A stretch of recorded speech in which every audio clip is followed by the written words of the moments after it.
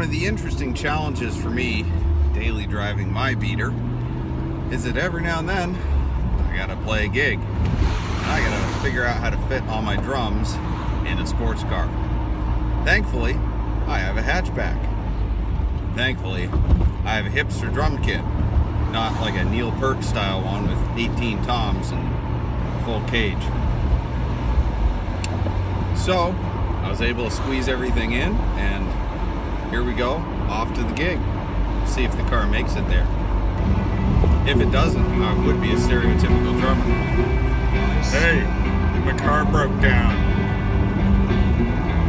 Hey, I overslept. Hey, I can't make it. My girlfriend's working and she can't give me a ride. Hey, my car broke down. Hopefully, I'm not going to make that call today. See how the 3 liters of Fury does.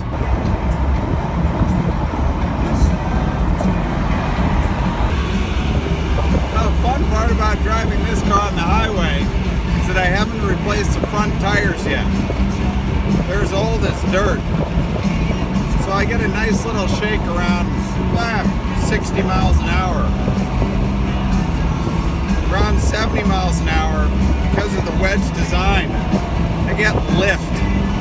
It's really sketchy, especially for somebody who likes to drive 90 on the highway. So far, my top speed is 75 in this car. I'm good with that.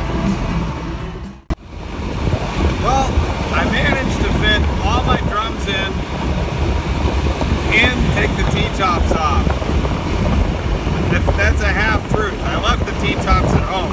So I managed to fit all my drums in, but not the T-tops. But the weather said 0% chance of rain tonight. But it's Cleveland, so that means absolutely nothing. So I'm taking a risk, but totally worth it because I look super cool.